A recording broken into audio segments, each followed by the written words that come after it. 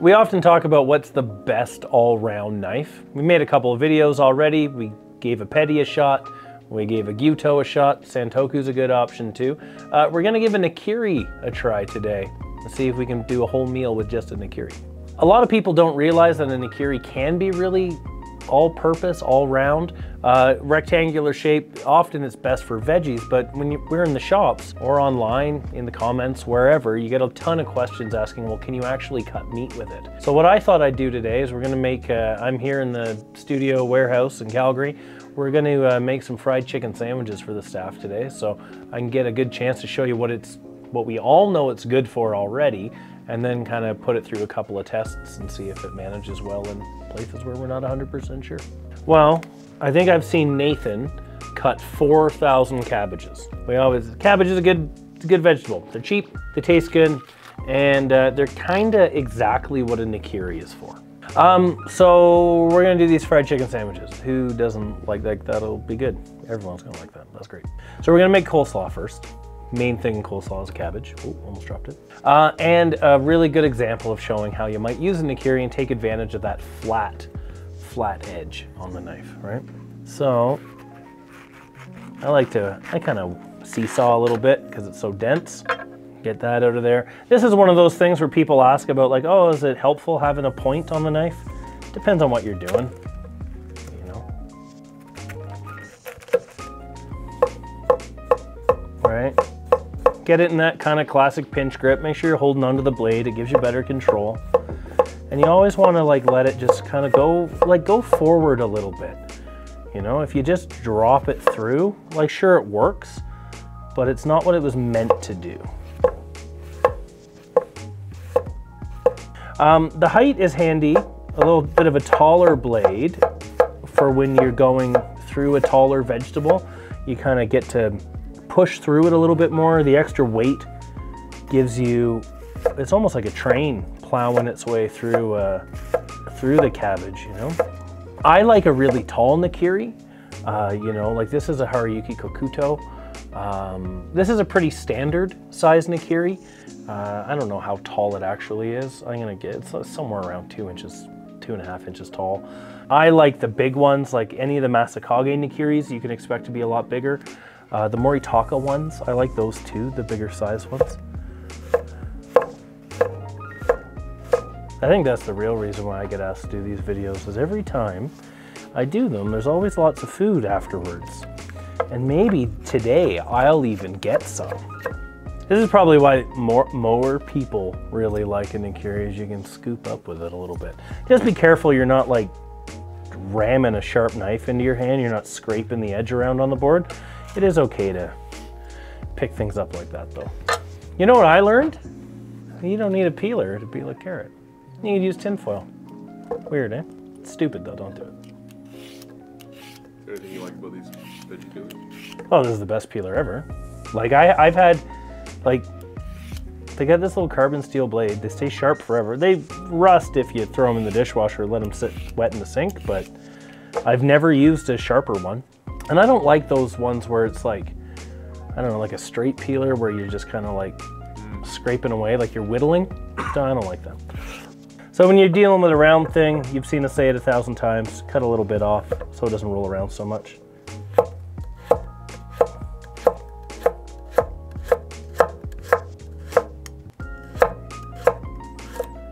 The thing about carrots is they're cheap.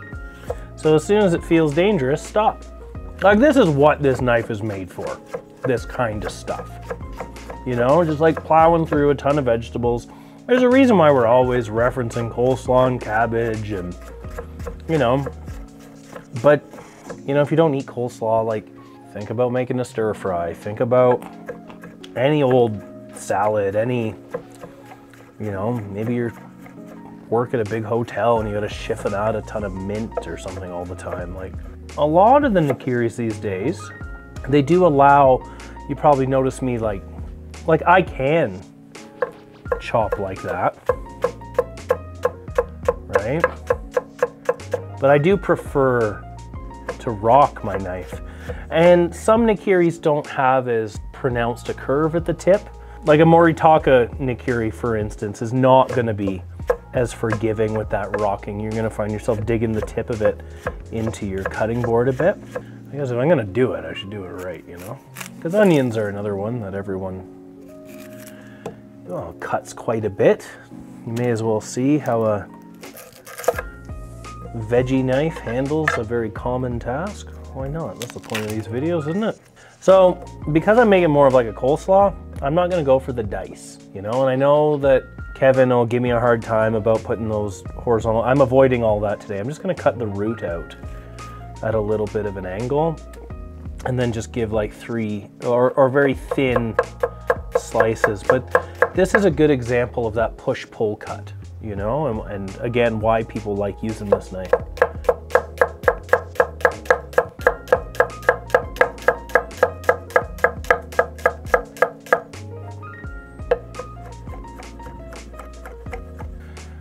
Oh, it's kind of meant for this, right? Now this one, again, I keep talking about the shape of the blade, right? It's very flat, so it almost feels more like one of those old paper cutters. Like it's not like a mezzaluna. It's not easily going back and forth, but it is like, it's good at this.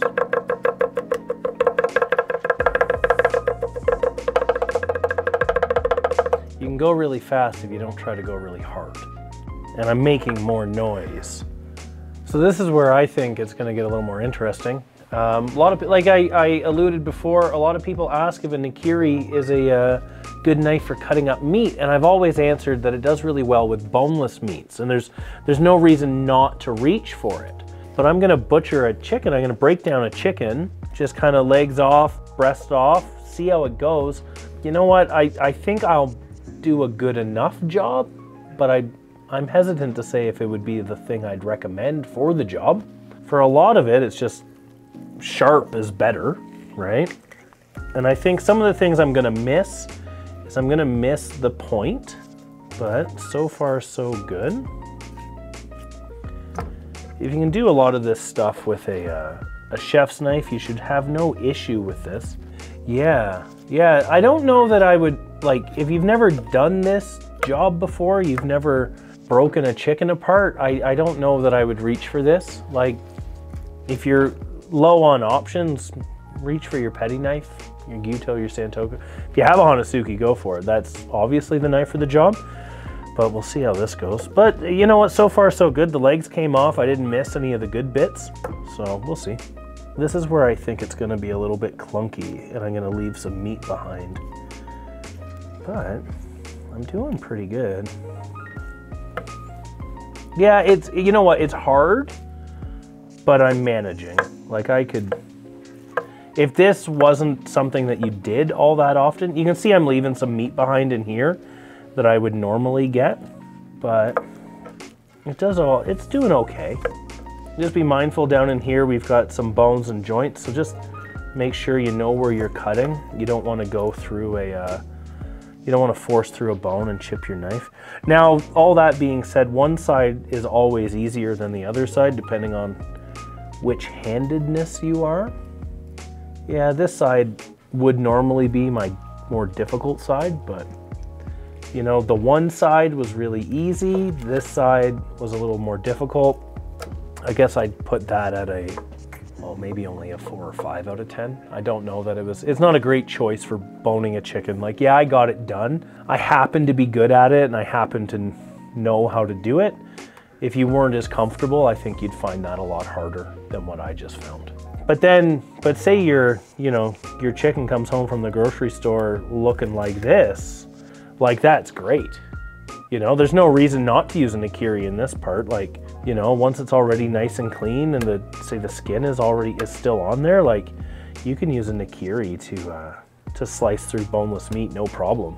That's a great choice for this job. You know, I'm cutting them kind of like this because we're gonna fry them and make some sandwiches for everybody.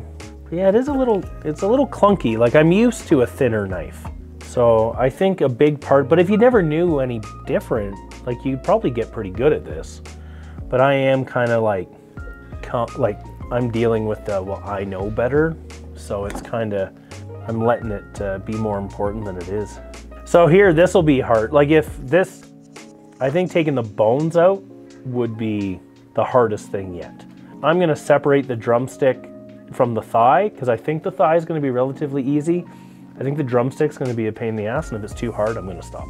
So just again, like I mentioned before when I was cutting those wings off, just be aware where the bones are. It's okay to go through the joints. If you need a little more help breaking down a chicken, we've done a lot, like Mike's done this on YouTube, I've done it. There's a ton of options, you know, just go through our history. Maybe we'll throw a link to it in the comments or something for you. So yeah, just kind of, when you're doing a lot of this work, you learn to lean on the tip of the knife, which I think is what's holding me back here. I don't know if maybe I do it in reverse with the, that was the move. This is very unconventional, and I do not recommend it. Using the back, it's just because it's pointier back here. I keep looking for a point, so this is why you need a petty knife. But I managed. Like, it's sharp, it's just, yeah, it's not for this part, I think is really like the important thing. Like, it's doing okay. I'm not gonna win any awards doing it though. And then I'm gonna put some oil in here. We're gonna shallow fry. We all know what deep fry means, but we're gonna shallow fry. Gonna let that come up to temperature here. So it's the same idea, it's just you intend, you don't, the reason why you shallow fry and you don't deep fry is because you're cheap and you don't want to use so much oil, right? So I've got about 1 centimeter, somewhere around 1/2 inch in the pan. It's a really cool Prince Kogyo pan. I've got one at home. I know Nathan's got one. I've used this pan a few times for these videos. They're amazing. And yeah, about 1/2 inch sitting in the bottom of the pan. We're gonna let it come up to, it'll still be like deep frying temperature, but it's just, it's an option so your whole house doesn't smell like hot oil. You don't need to spend as much on oil. We're gonna let that just kind of chill out. I like to use buttermilk and hot sauce as a marinade. You wanna just have enough to just kind of everything swimming around in there. Some pepper, some salt. Nathan's telling me to do something, but I'm gonna keep doing this. Oh, the great thing about fried chicken is you can have that done yesterday. Like, you can marinate that overnight. Give it at least 20 minutes. It'll kind of, the buttermilk's got acid in it, right? And so does the hot sauce, so I just don't want to drip this all over the place. The acidity breaks down the protein in the meat, makes everything a little more tender. Not really anything you really have to worry about these days, you know, unless you're buying some kind of crazy free-run monster chicken. Like, it's not often you come across a tough chicken anymore. I got everything all cut up. We gotta mix it. It's a basic coleslaw. It's some onion, it's some garlic, it's some cabbage. Now it's some pepper. Now it's some salt, some cider vinegar. I'm surprised to see that Nathan didn't provide some of the home stock, you know? That guy's always making vinegar over there. Some vinegar. Now we gotta get the mayonnaise out. Oh, Hellmann's is a good one. I like Hellmann's, that's why I buy it home. So we get that out of here. I'm only allowed the one tool, right? Okay, so stirring coleslaw is worse than the chicken. Worse than the chicken. It looks like I'm just washing my hands lots today. Whoa, that's weird. I just used the wrong hand. I don't even know what to do with it. Yeah, that was a weird sensation. I didn't enjoy that. This place looks fancier than it is.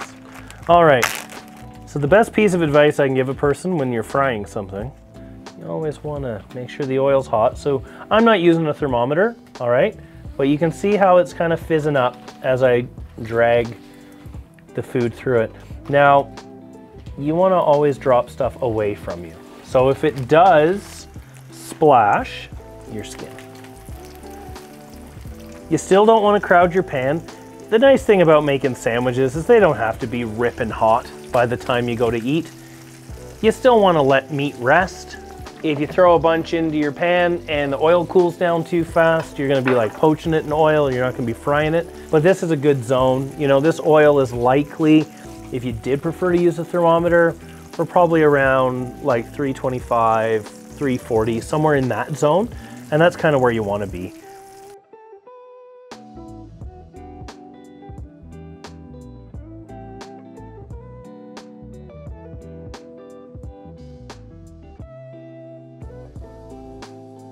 You still want to get some color on it, right? Like, that looks really good there. Like, it's getting close. Like, the thing about like cooking it like a shallow fry is like it's still sitting on the bottom of the pan, so you got to be aware of it.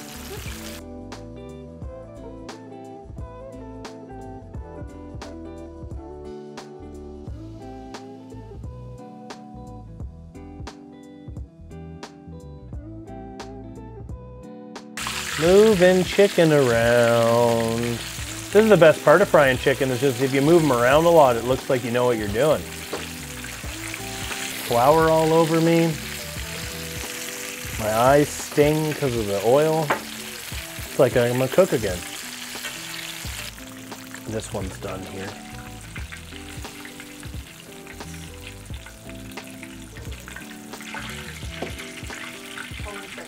Oh, nice. Put all my pokey toys over here. And we'll sprinkle some of this nonsense on it.